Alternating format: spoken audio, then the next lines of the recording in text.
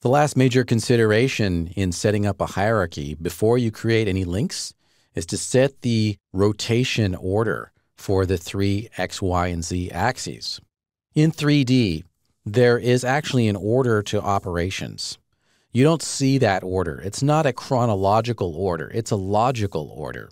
And in 3D, generally speaking, an object is going to be positioned and then rotated and then scaled in that order, logically. And even within rotations, there is an order of operations to the rotations. An object will have a priority of rotations. You can almost think of it as the rotation axes having their own hierarchy. Let's see what that looks like. I'll select the shoulder object, go to the Rotate tool, and I'm in Gimbal Reference Coordinate System. And let's make the transform gizmo a bit larger just to make it even more clear. You can use the equal sign on your keyboard to make that gizmo larger, okay? Or the minus sign to make it smaller. There, it's nice and big on our screen. In gimbal mode, if I rotate in a single axis, I may or may not see the other axes follow along. Let's say I rotate in the x-axis, which is the red circle here. When I do that, I don't see the other axes change. If I rotate in Y, however, I do see a change. Notice how the x-axis is following.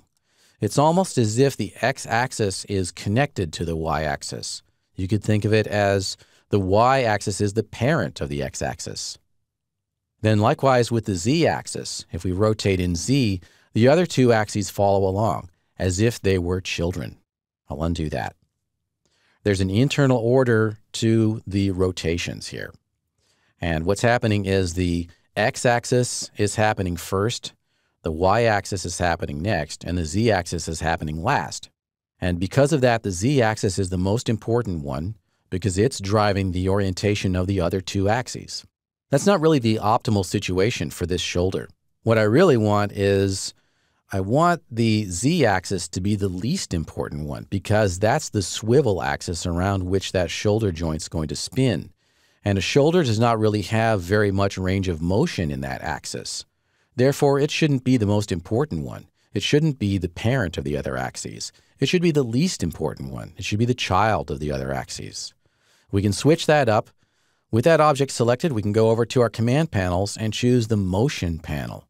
That's one we haven't seen yet.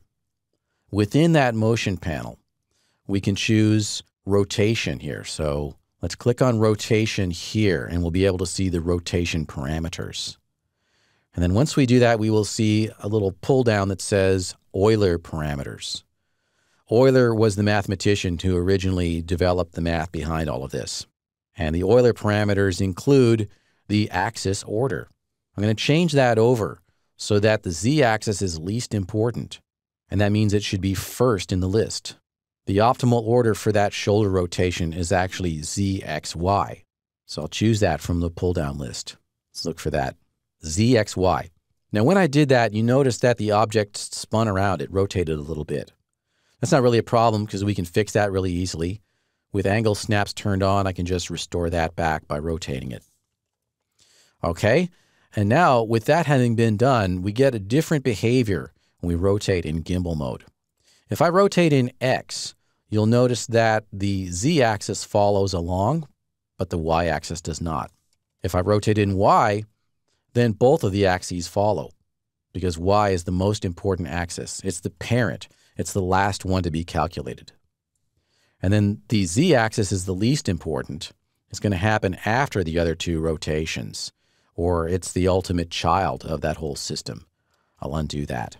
We want to do that for both of the shoulders and the hips to get the optimal results for rotations. I'll just select that shoulder, switch its axis order over to ZXY, and then fix the rotation. Just front that back over there. And then we can do the same for these, ZXY. And that didn't need to be rotated. It stayed where it was, and that's fine. Cool. So figuring out what are the most significant axes of rotation and giving those priority will help you avoid problems later with your object spinning around in strange directions. So figure out what is the most significant axis, and you want that to be the last one in the list of rotation order. and the least significant axis should be the first one in the list. That's how we set the optimal axis order rotation for hierarchies.